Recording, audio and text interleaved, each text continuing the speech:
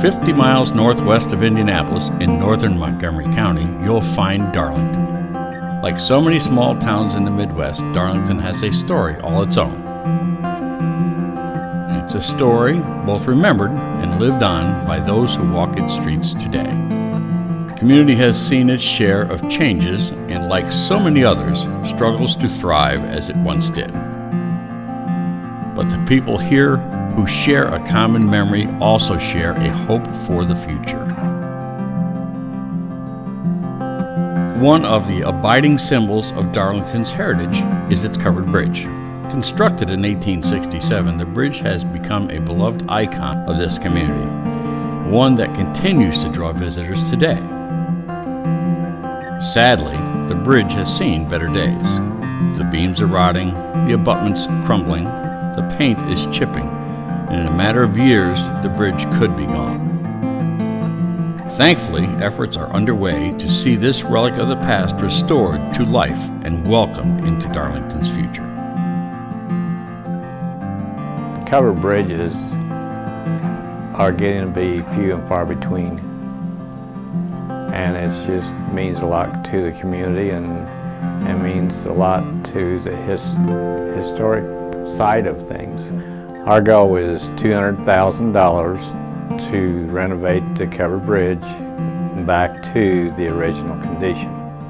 It is going to take roughly 6 months to renovate the bridge. The best way to work on it would be to cut the bridge in half, set it off the abutments, and do the necessary work on it, which is replacing beams, replacing siding, replacing roof, and so forth. One of the things that's being considered is we do not own any land where the bridge currently sits. We are looking at the area of where the tow house is, and if we was to move it there, we would set it in an angle across Honey Creek, the small creek that's there.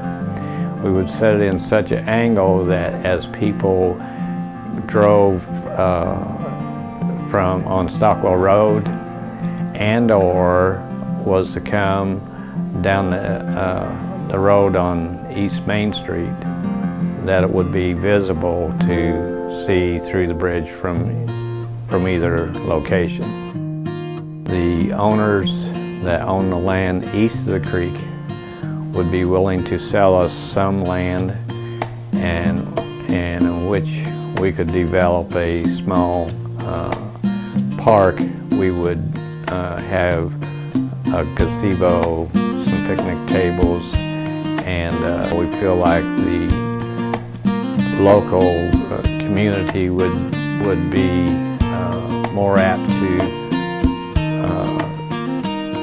go to the bridge and spend some time, you know, where it be at the shelter or what.